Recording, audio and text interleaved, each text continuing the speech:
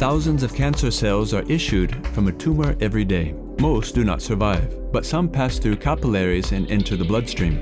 Then they will travel through all the organs. The immune system and chemotherapy manage to kill a large majority, but there are always some that resist and find a place to take root. A new tumor may form, and metastasis, but it could be that it remains dormant. After a while, these cells could reactivate the disease.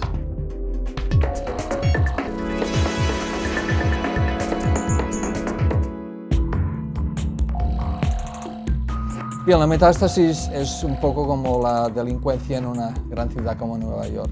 Cuando el tumor se diagnostica y se extrae quirúrgicamente, lo que sucede, lo que queda, son algunas células escapadas, como son los delincuentes que circulan por las calles de una ciudad. No se pueden distinguir de los otros ciudadanos, de los otros transeúntes.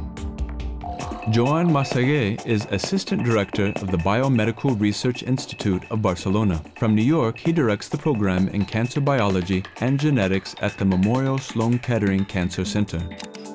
9 out of 10 people who die of cancer do so because of metastasis and not due to the initial tumor. When a cancer is detected, it is surgically removed to prevent it from growing. But cancer cells remain in the body that, after a while, can regenerate and cause new tumors. Scientists already understand how metastasis develops, but now the challenge is figuring out where the tumor cells hide in the body and why they are reactivated. ¿Cómo aguantan las células escapadas de un tumor?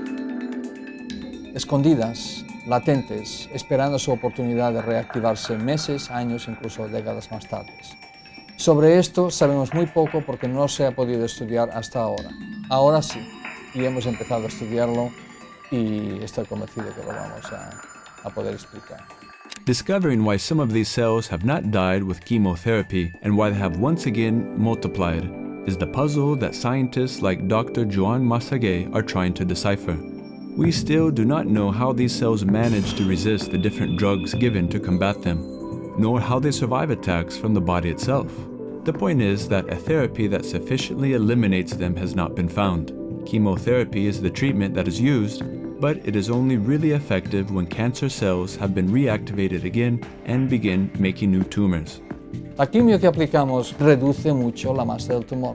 Sin embargo, no la hemos podido desarrollar contra las células de cáncer que no están creciendo, que están entre el tumor inicial y el que tal vez van a hacer al cabo de unos meses, pero no están creciendo en este momento. Para esas hay que averiguar qué se puede hacer, utilizar contra ellas, contra células de tumor, células de cáncer que no están proliferando.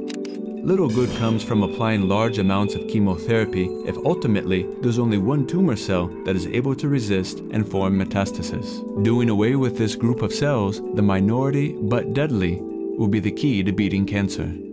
Cuando se diagnostica un tumor, sacarlo quirúrgicamente es el primer paso.